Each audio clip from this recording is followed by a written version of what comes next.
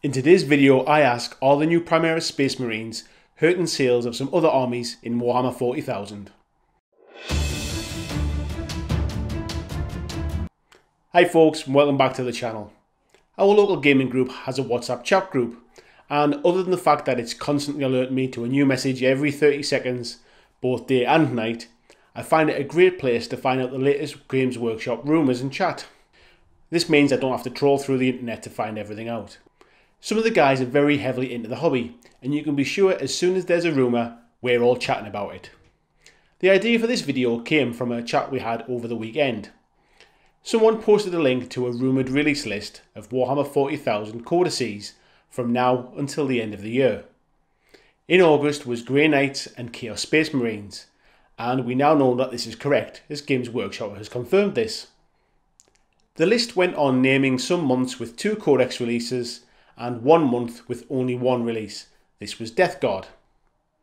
Now my assumption, assuming this is correct, and that months with only 2 codices be codex only months, and month with only 1 codex Death Guard, will mean a host of new releases to go with that codex. So if my assumptions are correct, this would mean that of the 10 new codices that have been released before the end of the year, only Space Marines and Death Guard will be getting any new models. Now this makes sense as these are the 2 starter box armies, much in the same way as Stormcast Eternals and Khorne Bloodbound did for Age of Sigmar. Now that also means that whilst we have the new Primaris Marines, there doesn't seem to be an equivalent for Chaos Space Marines. I know of at least one person who's been hoping for some new Chaos Space Marines to start an army for 40k. He's held off on the hope of some new minis coming. If this is right and he's not getting any, not only has he not bought any models yet, but he's now not going to buy a Chaos Space Marine army at all. Others are holding off starting anything new as they're waiting to see if anything comes along with the launch of their new codex, and so are holding off buying any models right now. If the rumoured codex list is right, then that also means there's no Orc, no Dark Eldar, and no Space Wolves codices coming this year. Now we all know that these are very popular armies, and not bringing the codices out this year means a lot of people may put purchases on hold, waiting to see what the codex brings, but also in the hope of some new models. Now whilst from what I understand, Games Workshop absolutely smashed it with the sales of Dark Imperium, and the new Primaris Space Marine kits seem to be selling really well too. I'm pretty sure they're not exactly worried about this issue. However, I do wonder what this means for your average gamer. Hardcore tournament guys will always buy the new units and new codices to make sure they're ahead of the gaming meta. But your average gamers, people like me, or new players may feel a little in limbo.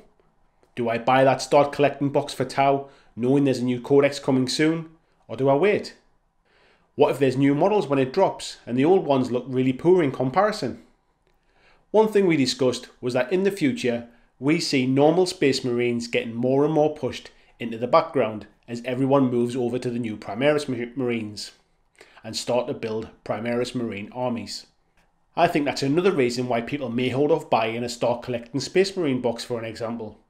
Warhammer 40k 8th edition has brought a lot of new players either into or back into the game, and the reset of the game rules rather than an update has been great. However, I can't help but think that the new Primaris Marines are both selling really well and hurting sales of other armies at the same time. Now, all of that said and done, it does feel like a long time till the end of the year with only Death Guard models to look forward to. However, we're still seeing Primaris Space Marines such as the Intercessor Hellblaster kits up for pre-order this weekend, the rumoured Death Guard coming in September, which will probably span a couple of months worth of releases, within into November, and probably a launch of Shadespire to take us up to Christmas, and another rumour emerging of Mordheim's successor coming at some point. It is actually conceivable that this could be correct. As I mentioned in my video about how 8th edition 40k might be ruining my hobby, I feel like I'm putting building an army on hold, as with everything launching so quickly, I don't want to feel like I've bought something that's going to be replaced. However, I am still really keen to get in and start building and playing, so this really does have me in a bit of a no man's land. It's making me consider changing my army choice to something with a codex releasing coming up more soon, such as Grey Knights or maybe Necrons, which are rumoured to be in December. All I know is that I won't be rushing out and buying anything in the near future, and that in anyone's book is lost sales. Let me know what you think. Am I just being overly negative about the whole thing, or do you agree with my opinion?